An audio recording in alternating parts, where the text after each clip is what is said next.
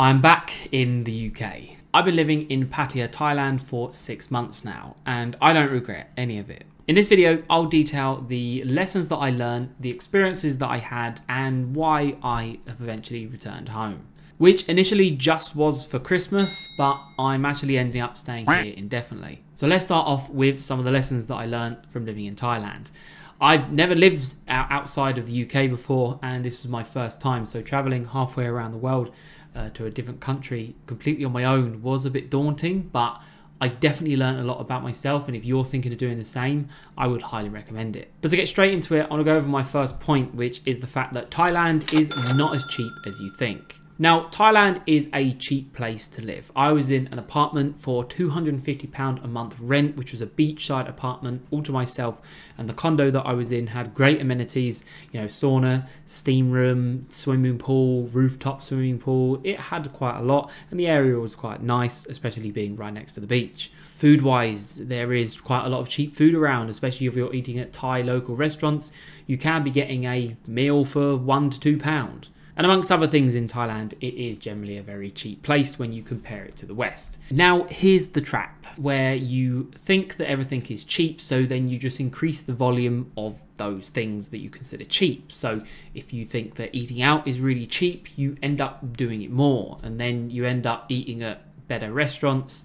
And then suddenly the price starts mirroring what you would have at home, because back in the West, you maybe only eat out 2-3 times a week or so. Whereas in Thailand, you start to kind of shift where every single meal you're eating out. Then these meals become the, oh, it's really cheap, so I'll have a starter. Oh, it's really cheap, so I'll have a dessert. Oh, you know what? I'm going to get a nice smoothie with it and stuff like this. And all of a sudden, the price does creep up. Like I said, the price is probably never going to mirror the West, but the fact is that when you do this so often, that it can just get a little bit pricey. And let's consider other things. If you're a drinker and you like to have a beer, you know, of an evening, you know, coming in the UK, you could be paying £5 or so for a pint. And in Thailand, you know, you can get some as cheap as like £1.50 for a pint. And the problem comes when you just think it's so cheap, I'm going to have so much. So the volume increases and the price just starts to creep up. Now, this is the same for so many things in Thailand. So if you are someone who you're coming to Thailand and you're trying to budget effectively and thinking, well, okay, I'll have this much for food, you know, this much for entertainment, really bolt on a huge percentage to that, because how cheap everything is, you just start to do things more. Now, albeit if you are spending money on these cheap things and you're doing loads of things daily, you're going to live a better, more luxurious life. So yes, it's not to say that you're going to do all these things and you're spending all this money and increasing your volume of these activities and things that you're going to be worse off. You're going to probably live a better life. But I'm just saying, in terms of budgeting, that is something that I learned, and it's something that you need to consider. Now, the second point I want to talk about is actually something that's quite serious, and it has affected a lot of people, a lot more than it did for me. And that is to not fall into the trap of getting addicted to attention. Now, this does kind of appeal mostly to people who are going on nights out, or if you're having some drinks or you're having some beers quite often of an evening. You're going to be around some of the bars, like I was in Pattaya, wherever you are in Thailand. If you go to some of these bars, there are going to be the women there. And also there's going to be other guys there as well, which you'll probably get on with. Now, I personally got sucked into this for around about 2 months, and it's a very hard place to get out of. And this does tie into my kind of previous point, where stuff in Thailand is very cheap. Now, what I mean by the addiction to attention is the dopamine rush that you get on these nights out. Whether you're going to a bar, if you're just going with a friend, or you're going on your own, you're going to have the women around you, you know, serving you drinks. And you're maybe going to have a laugh with some of the ladies. Maybe you're like play some bar games or so with them, and generally have a good time. Of course, the different bars and places you go, the different atmosphere and things kind of happen. But generally, wherever you go out on a night out in Thailand, even if you go to a very quiet bar, you're probably going to get some attention from the ladies. To be honest, it's their job to facilitate you, to look after you, and so you have a good night. So they're going to serve you drinks, they're going to make sure you're having a good time, you know, you're going to have a laugh. And a lot of these women are really good looking as well. So when they're making a fuss of you, and you know, even if you're walking past all these bars, it is their job and it's their business to get you into that bar. So they're going to call you every, you know, handsome man, everything like that. They're going to call you everything under the sun. And the thing is, you know that it's their job, and you know that it's not kind of authentic. They're not sitting there saying you're the love of my life, or, you know, even if they say, oh, like, handsome man, no, come into my bar, you know that they're going to say that to everyone that walks past, no matter how they look. But it's that dopamine rush of attention which just, you know, it makes you feel good, whether it's fake or not. You know, it feels good. Now, I'm not saying I got addicted to the women and I was always out, you know, on the lookout for new women or anything like that. It was more so just the attention and the fact that when you go out, you're going to meet people, you're going to have conversations, you're going to play games, and you're going to have a good night. It's very rare that you go out to any of these bars and you come home and you say, well, that was a bad night. And that's what I'm getting at. That dopamine rush of when you have like a good night out, and then, hey, even if you go to some of the clubs and everything, then yeah, your night could go wherever. But the addiction comes when you actually get home and it's the next day. So the next day you're going about doing what you're doing, yeah, whatever. And by the time 8 p.m. rolls around and you think, what do I do with my evening? And because Thailand is such like an accessible place, every single day is a Saturday night in Thailand. It could be a Tuesday evening, and you could go out to the bars and they are packed. There is so many women. There's every day is a Saturday. You know, the night never sleeps. So what I'm getting at is when you have that high dopamine rush of like a night out where you've had such a good time, and the next day where you're sitting there and you think, well, whenever you have a high dopamine rush, the next day you're typically going to have a low, you know. So let's say this typically happens when you go on holiday or something where you have a big high, or then you go see a family member you haven't seen in a while and you go have a really good time. The next day you might feel a bit bummed out. And that's just generally how dopamine works. It comes in waves. Now, when you're at home at 8 p.m. After having a night out the previous night, and you think, oh, you know what? Well, every day is a Saturday in Thailand. It is very cheap to go out and have a night out. You could go out with £20 in your pocket, you know, 1,000 baht or so, and you could have a really good night for hours. Now, when that's on your doorstep and it's so accessible, you could just whip out your phone, book a Bolt taxi, and, you know, 10 minutes down the road, it'll cost you 40 baht or £1, $1, and you're there, and everything is just like, here's a fun fact. Now, there is around about 2,500 bars in Pattaya alone. This is just Pattaya. So if you think of like even Phuket and Bangkok and everything, like there is loads of bars everywhere. So the fact that it's so accessible, it always plays on your mind. I could either sit here and just, you know, chill out and just, I don't know, watch Netflix or just prepare for the next day or anything, or 5 minutes down the road, you could be out into the bars on a cheap night out, you know. And like my last point, all these cheap things, the more you do them, the more they get expensive. So yeah, eventually, I mean, I was going out maybe like 4 times a week. Now, I'm not someone for going to these bars and bar finding girls and taking girls or paying for girls or anything like that. I just, like I said, I loved the attention and I liked just having a good time at these bars. So sometimes I would rock up at these bars on my own and then see a girl, make friends, maybe play a few games of pool, maybe play some of the old dice game, buy her a drink or two, and then yeah, I'd go on my way, maybe to another bar, maybe to a club or so, and then yeah, call my night. But then the more I was doing this, the more that dopamine wave was just continually there, and I would start to get a bit lonely. At the start of this point, I said that this has affected people more than others, and some people have gotten into a pit of where they can't function without a night out, and then all of a sudden it leads to them always needing alcohol, and then you know where that road goes. Many people say like Pattaya and some of the popular tourist cities in Thailand are like heaven and hell combined. They are heaven because everything's so accessible. You can have anything you want in this city. And it's also hell because you could lose everything. But anyway, quite a long point, but it's something to really consider when you're in that moment and you're sitting there, you've had a night out, and then the next day you're feeling like, oh, you're that FOMO, the fear of missing out. You feel like, oh, I really want to go out because I want to experience the night. just think to yourself, am I in a dopamine loop? And always bring yourself back down to earth. When you actually go say, no, I'm not going to go for a night out, and you have that early night, you watch Netflix, you wake up the next day and you feel absolutely amazing. And then slowly that craving to go out will subside. And then this leads me on to my next point, which is it's okay to do nothing. Now, I knew this myself, but I actually heard it kind of vocalized by Gone Adrift, Sammy, and Keys One. Like, them two was on a video not too long ago speaking about how it's hard to snap out of holiday mode. So when you've come to Thailand on holiday, I've done it 3 times before, and it's easy to just, if you spend money, doesn't matter, because soon I'm going to go home and everything's going to be okay. I'll kind of shuffle back into my job and I'll start earning a Western wage again and everything will be fine. Now, when you actually come to live here, you understand that you really need to snap out of that holiday mode quick. You can't go out partying all the time. You can't go and eat at these really nice restaurants. You can't have a massage every day. You can't go to that rooftop bar all the time. So you have to kind of bring yourself back down to earth and realize that you have to start budgeting. So switching from holiday mode to living mode is a hard thing to do. And it took me about a month and a half. And I was spending a lot of money. I was going out very often. And yeah, it just was a very pricey month and a half.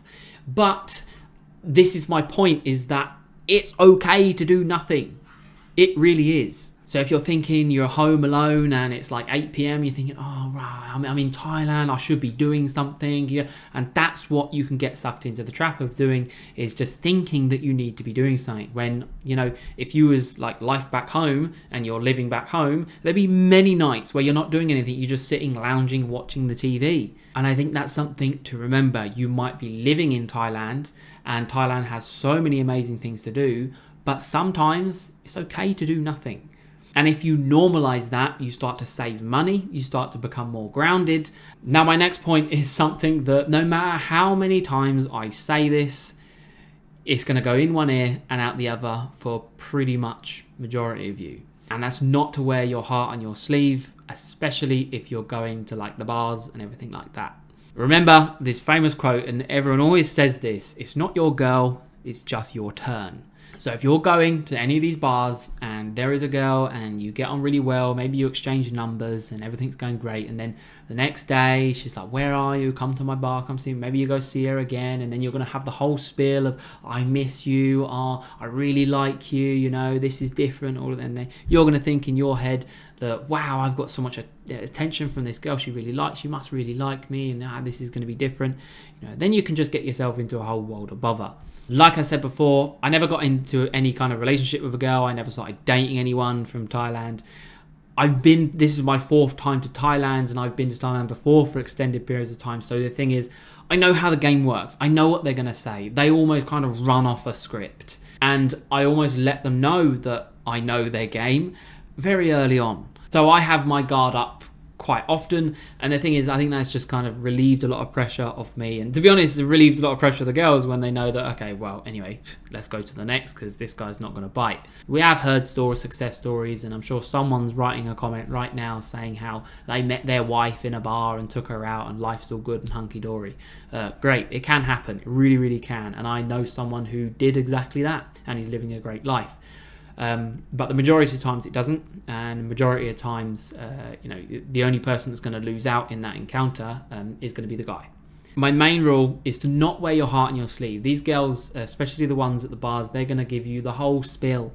They're going to give you that they miss you, they love you, and all of this, and now all of a sudden the buffalo is sick at home and everything. So, and also to touch on this point as well, a fight almost break out over this scenario, and I know that it happens way more than what I've even seen, is that you can go to a bar, and if you're talking to a girl and you're getting on really well and everything, you're buying her some drinks, she's giving you attention, everything's great, and you're like, you know what, yeah, I'll come back tomorrow, and maybe you even let her know.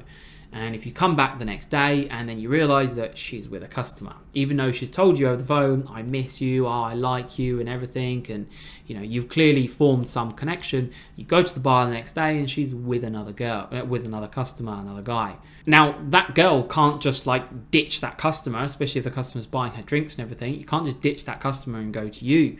So I think what you have to understand is, if you are ever getting in, like, I wouldn't say relationship, but like if you're getting close to a bar girl, know that her job is to entertain other guys, and her job is to literally facilitate other guys having a really good night. Now, if another guy is buying her drinks, it's kind of her obligation for a short period of time to at least entertain them, like sit next to them, you know, have a conversation, you know, in a lot of people just want company. So if you're coming back to a bar to see a girl and she has a customer, don't get annoyed at that. You can't get annoyed at that. That's her job. You knew that. It's like dating a shoe shiner, and then the next day you're seeing her cleaning some guy's shoes and you're like, yo, what the hell? You knew that was her job beforehand, so you can't get annoyed at that. So when I see a lot of these guys who are getting close to a bar girl and then they see this bar girl with another guy, they start to get annoyed, and you think, well, you know that in the first place. Unless from day one you're saying, okay, I'm going to bar fine you every single day and pay you at least some sort of a wage so you're out the bar. Can't do anything, you can't say anything. I only say this because, like I say, I saw a fight nearly break out over this. I've seen this kind of been happening, but obviously not to the level of like a fight's been breaking out. The bar scene is a very toxic environment. Like if any of you guys out there, maybe some of you even left a comment and be like, you know, I don't even deal with the bars and everything like that. Good on you, because that is definitely the way to go. You know, I mean, someone like myself, like I don't really get involved too much with the girls. I just go and have a laugh with some of the games. But if you're one who's heavily into the bar scene, you'll realize very soon that it's a very toxic place. So yeah, stay away from the bars. Now, another thing that I've kind of learned, and I think, I don't know whatever to call it, is like a lesson that I've learned, but it's just something that I've noted and I'm always going to do from this point onwards. And I think you guys should do the same if you can afford it. And that is to tip accordingly. Now, I did do a previous video and I said that tipping was kind of like the norm in Thailand, and so many people come back and said like, no, you are wrong, you're an idiot, tipping is not the norm in Thailand. And it's like, okay, calm down. Some people get passionate about so the wrong things. But basically what I was kind of insinuating was tipping is definitely not the norm. Like, you go to a local village in Thailand and most people don't tip. But what I kind of meant was, like, if you're on the back of a motorbike taxi and he's taking you 15 minutes through a busy city and on Bolt it only says 40 baht, you know, typically you're probably going to give him a tip, and you probably should tip a little bit.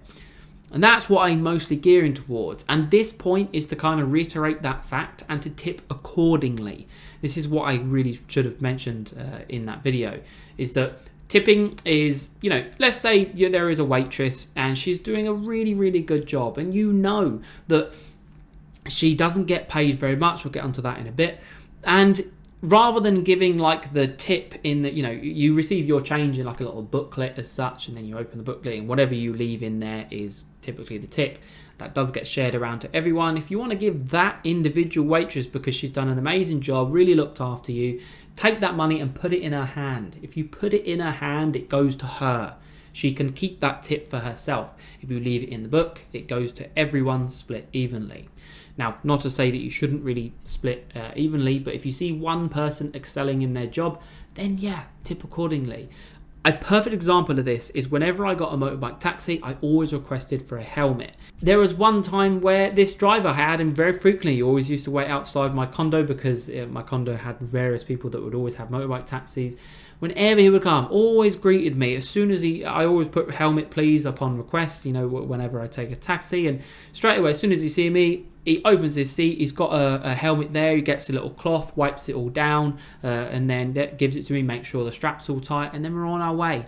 And he's a very, very good driver. And in that scenario, I'm not paying him 40 baht for that journey. I'm paying him 80, paying him 100, because I know that that guy, he deserves it. You know, he's gone a little bit above and beyond, and that's what I kind of mean with where I say tip accordingly. If you see someone out there that's really going like above and beyond, then yeah, a little bit of a tip goes a long way, and here is why. the average person out there in Thailand, like let's say an average job, let's say a 7-Eleven, or they're a hotel cleaner, or even like some of the taxi drivers or so, they're only getting between like 300 and 500 baht per day. That's like a daily wage. So if you see some waitress who's working in a cafe, she might be working a 9-hour day, and for that day she might only get 400 baht. Yes, she might get a little few tips here and there, but if, like I say, if you see that person who's doing a really good job and you're like, you know what, I really want to tip them, because trust me, 50 baht is a hell of a lot, especially if they're getting like 400 baht a day. So that's the only reason I say, tip accordingly if you can afford it, and it's only because it really does go a long way. And when I have done this, the reception I've gotten back, like that taxi driver, whenever I tipped him quite a lot, he was so thankful. I can tell it was really, really genuine. Now, here's one regret, which I do regret about living in Thailand, is that I didn't explore enough. I got so kind of stuck in Pattaya. I was just there. I was just living my life day to day, getting my routines and structure and everything going. And now when I've come home, I'm thinking to myself, like, wow, like, where else did I go? I went to Koh Lan. I drove a little bit around kind of the outskirts of Pattaya, and that was really it. So like when people say to me, oh wow, you've been to Thailand for 6 months, how was your experience? What was your best memory? I got asked recently, and I was like, I don't know, really. Just like as a collective, like living in Pattaya, like getting embraced in the culture, the food and everything was really nice. But like one specific memory, like now I just wish I did more. So if you're coming to live in anywhere like Phuket, Bangkok, whatever, explore a little bit more. Plan a little bit in your schedule to be like, right, I'm going to be working on this day, this day, doing X, Y, Z. And then like, hey, I have some free time here. Let's start planning. Go to an island that you haven't been to before. Go to see that temple or the elephants or anything like that. Go and live these memories which you can talk about. And it's something that I wish I did. I went to Koh Lan once and it was a very kind of brief day. I didn't even get to explore the whole island. And yeah, I just wish I did more, really. I think it's very easy when you're living in a certain place to just get stuck in your ways. And like, if everything's good around you and you're enjoying the daytime, the nightlife, you're enjoying everything, sometimes you can think to yourself, well, if something's good, don't change it. But you never know what's on the other side of a good decision. So I think, yeah, just don't get too stagnant if you're planning on living in Thailand. Now, the next point I want to talk about is the fact that learning a little bit of Thai will go a really long way. And I'm going to teach you a few words and phrases shortly, which hopefully may help you if you know no Thai whatsoever. Now, before I even come to Thailand, I went on Fiverr and I brought some Thai lessons one-on-one with a teacher. I will link her gig in the description. Obviously, this is not sponsored or anything like that. I just think she was amazing. I had 3 lessons with her total. And just in those 3 lessons, I learned so much, and it's really, really cheap. It's only $15 per hour. So she really helped me. So I feel like, I'm just going to plug her. And hey, if you guys want a Thai lesson, then go ping her a message. My advice, if you ever do have one of these Thai lessons, is to get a program like OBS or any kind of screen recording program, which obviously records audio as well, and record the lesson so you can watch it back afterwards, and you might miss things here and there, just so you can kind of recap on stuff. But buying 1 or 2 Thai lessons before you come will help you so much. It helps you when ordering food, when getting a taxi.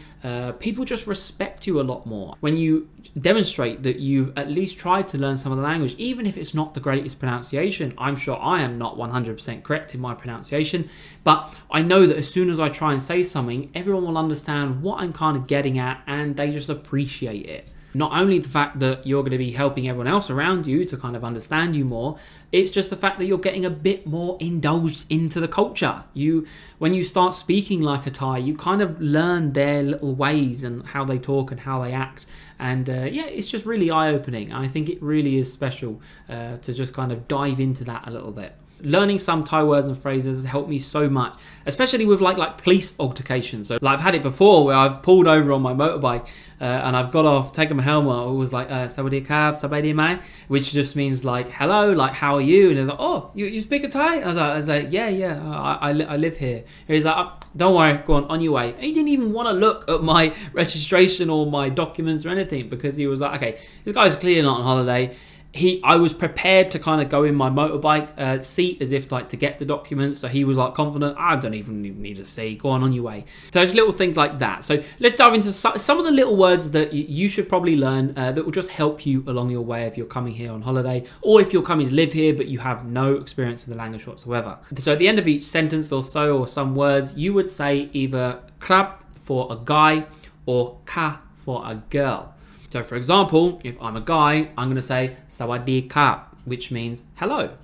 If you're a girl, you'll say sawadee ka. Whenever I say these krap or ka, you'll know that if you're a boy, say this, you're a girl, say that, you know. So like I just mentioned, sawadee ka, it means hello, which is obviously a good one to know. Another one that I just mentioned is sabadi mai. So sabadi mai, which means how are you? So by putting mai at the end, you're posing it as a question. If I just said sabadi, it means I'm okay. Sabadi mai means are you okay? Just realize I've been really slouching in this chair. Now a very important one to learn is meao kap, which basically means no thank you. Now why this is important is because you're going to be saying this a lot. Now, wherever you go, there's going to be sellers. You know, someone's going to be cleaning your shoes, or selling you trinkets, or selling you food or anything, or asking you for a tuk-tuk or a taxi or anything. By saying like no thank you, you just fit in with every other tourist. But by saying meao kap, you basically are saying like no thank you in Thai. And I've had so many, especially the taxi drivers, when I go oh meao kap, they go oh meao kap, and it's almost like you get a feel good feeling, because they're clearly showing appreciation for the fact that I'm speaking their language and I'm just being more polite about it. Like I said before, my pronunciation is probably wrong, but I've lived in Thailand for 6 months and I have never had one person, or never had one Thai person, correct me for the way I say things. So this is just my point, is just that although my pronunciation maybe not correct, and maybe your pronunciation, if you're trying this, may not be correct either, in the context of where you're saying it, it will be understood. The pronunciation of how you say things is important because Thai is a tonal language, but don't stress about it too much because people will understand what you're saying. Now, another very important one to learn is mapen lai, which obviously would be mapen lai kap or mapen lai ka, which basically just means, no, it's okay. Now, I use this all of the time. You can basically see it as just like another way of politely saying no, but telling them that like, nah, it's fine. If you're at a restaurant and someone's like, you know, do you want ice in your drink? You could say, oh, no, no, like you're just saying, no, it's okay. And lastly, you've got like chai, which means yes, and mai, which means no. Now, a bonus one, if a bar girl is trying to entice you into a bar, or a massage girl is really trying to kind of drag you in, one thing to let them, you know, get them off your case a little bit, just say, oh, set lao. It basically just means, you know, I've already finished. I'm just kidding, but like I've used that before, and it's quite funny because like they get that you understand a little bit of Thai, and they're always a bit kind of set back, like oh set lao, oh, and it's like it's a funny little interaction. I do it every now and again just to see their reaction, and it's always funny. You know, it's never kind of taken in a bad sense, but yeah, it's just to have a little bit of banter with the girls, I guess. So use at your own caution. So overall, my experience in Thailand has been amazing. Like I said, it's the 4th time I've been to Thailand. I still love it, and I am still going to return, most likely next year, but we will see. But if this is all good and everything's so great, then why have I returned back to the UK? The education visa that I had was valid until August 2024, and I've cancelled that. I even had my flight booked back to Thailand for the 29th of December, and I've cancelled it. So a few things really, and this is more so kind of personal to me. The one thing is, you guys have probably noticed that I haven't really been uploading as much at all really, and even with such a tremendous growth to the channel from starting from nothing. A big part of that is that I didn't enjoy YouTube as much as I thought I would.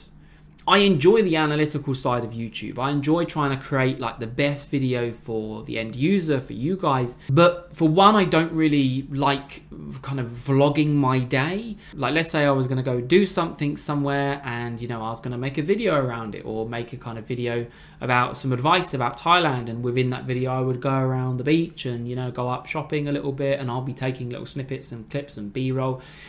I started to just not enjoy that.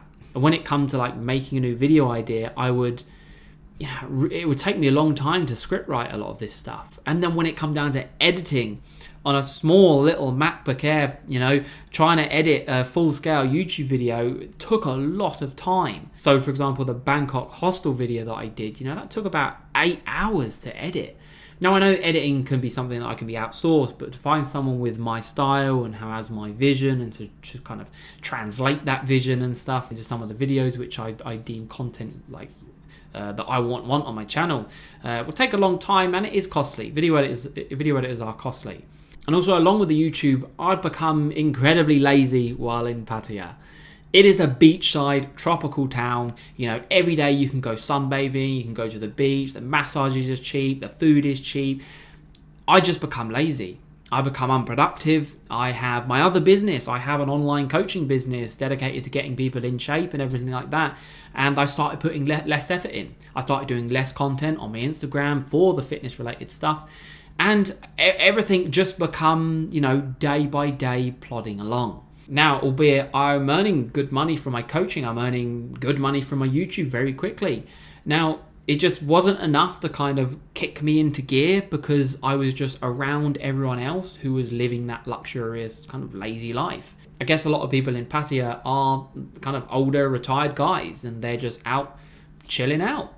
Not very many young people who are on the grind, who are on that hustle, really trying to work hard. And that's something that I was trying to do, but it's so hard to do that in Pattaya. Now, I think back to like last year when, a lot of you guys may have seen my video of like quitting and selling everything and moving to Thailand.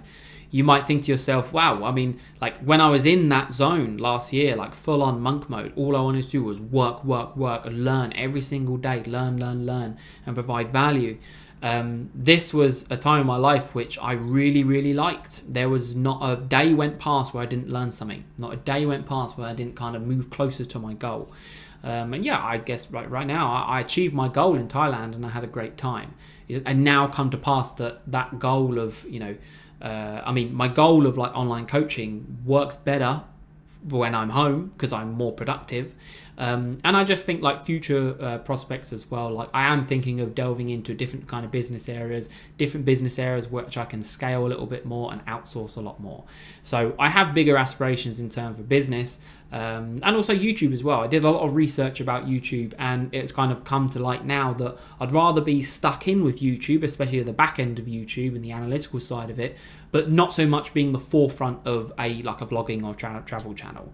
That's just something which I thought I'd be interested in. I tried it, it did really well, and I just decided it's not for me. So that's one reason why I left Thailand is very personal to me, and just how I perceived my work ethic out there and what I thought it would be and what it was. So you may have recently known that in one of my videos I said that I was thinking of moving to Bangkok, and I said it time and time again, and I kind of made the decision, Bangkok to be more productive, or move home to be more productive.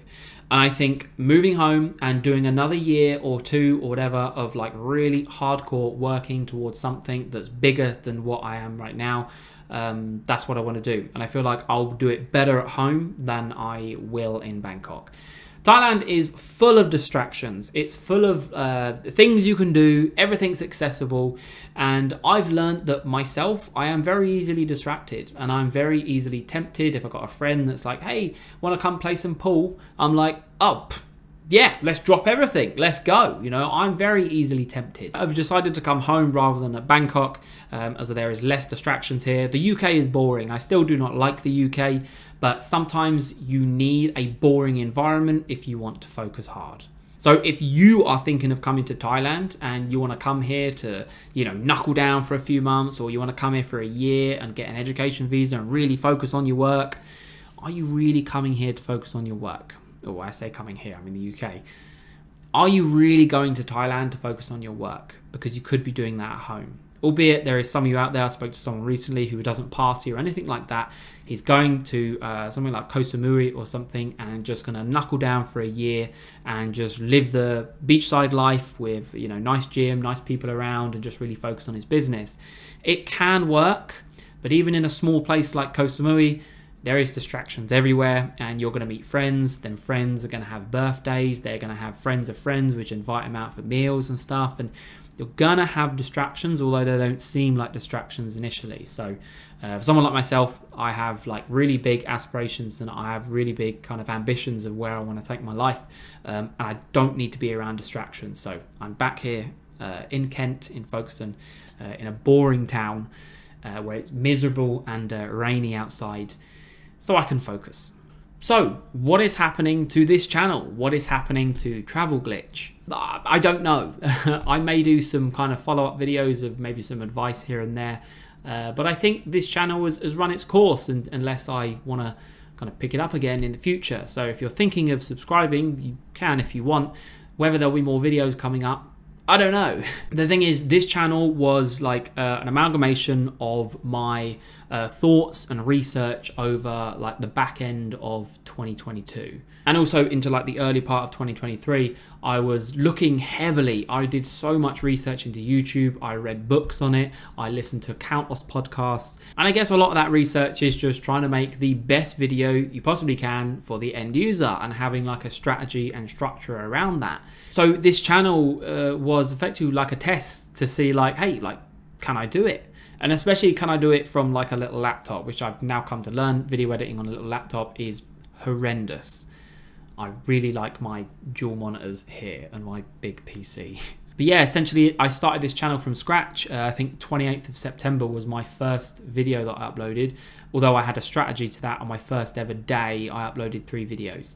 So there's a strategy behind that, but maybe I'll go into that in some other videos soon. I do plan to make another channel about kind of YouTube growth and, you know, how to start your channel from scratch and how to do it correctly and how to be monetized very quickly on YouTube as well. I see so many people on YouTube where, you know, there's a lot of people on YouTube which just make videos for the fun of it, and that's absolutely fine, and you can do it as a hobby. I think the more I did the travel vlog kind of stuff, the more I thought, you know, yeah, this just isn't me. But yeah, so 28th of September, I think I only got views on them videos of like the 30th of September, but October was my first proper month. It took me like 2 weeks to get monetized, and within that first month, I got like 3,800 subscribers. I should have run with that a little bit more, and like November was not as productive. It still had like some good growth, but that November was the kind of month where I knew that I wasn't enjoying it as much and I was just doing content for the sake of doing content. And then I was like opted to just do live streams. That's why I was doing a ton of live streams, because let's face it, if you're just doing live streams, it's just lazy. You know, doing a full scale video is way much more production, thought process, script writing, editing than it is to just me turn on my camera and go to the bars. You know, so I just ended up just doing a ton of live streams just to kind of keep my viewers happy and just obviously to chat in real time, which is so different than like videos. But what I'm going to do for the future is this channel may be no longer. I may kind of stop this channel completely and I may do some stuff in the future, who knows. But I will make a channel dedicated to growth on YouTube and the research that I've learned over like a year or so of research, and what I've implemented in this channel and how I've grown it so quickly is what I want to compile in this kind of channel. So many people out there that say that, you know, you need to wait quite a long time before you start earning money on YouTube. No, you don't, because this was my first ever month from 0 subscribers, and I earned £700. Following month in November was a little less, but that's when I just started doing less videos. I was just doing like really live streams. But whenever you kind of hear people say that, oh yeah, YouTube, yeah, it's a long game, you have to kind of, yes, it's a long game, and you know, the more you do YouTube, year, 2 year, 3 years, obviously the more profit that you could potentially make if you treat it as a business model. But you can earn money very quickly, and that's why I'm kind of gearing towards potentially making a video about like how to do YouTube, how to start YouTube right, you know, how to start a channel from scratch, and you know, not have any paid advertising, everything like that. Just trust the algorithm and have a structure and a process of how to do it. When I eventually make that channel, I will advertise on here, so if any of you guys are interested, then you can kind of hop on over. But anyway, what have I got in store for my future? I'm still going to do my online coaching, so I will plug it. You know, if anyone out here is wanting to get into shape, if you want to lose some weight, if you want to get away with all of the fad diets and all of these, you know, Many of my clients love what they eat. They are very rarely ever hungry, and they are losing weight week on week. I still have a large number of clients, and we are making progress consistently. I have my own app which has its own workout plans and stuff, which I bespokely make for my clients, along with nutritional advice and just kind of looking at your whole lifestyle, looking at your job, looking at your energy output, looking at everything, every part of your life, and making sure that you have systems and routines and processes in place which are not only going to work and make you lose weight or gain muscle, but it's something you can factor into your life and it is sustainable for the long term because you enjoy it. So if anyone is interested, then my details are in the description. But I'm still continuing with coaching. I'm seeking out other business ventures on the side. As for YouTube, I may do a channel in the future related to YouTube growth. But for this channel, this may be the last video. I may do a live stream or two just to say hi to some guys. But yeah, for now, I guess it's me signing out. I hope you've enjoyed this video. I hope you've taken away some good advice. If you are planning on coming and living to Thailand, then I have other content on that as well. You know, hey, all I'm going to say is one of my most popular videos. You can view it here if you if you are going to all the bars and everything and the light I've seen. You are going to want to know the tips that I have in this video. Like I said, it's one of my biggest videos for a reason, because it has some very good advice in there. So for now, see you later, everyone. And hey, maybe catch you on the next one. Peace.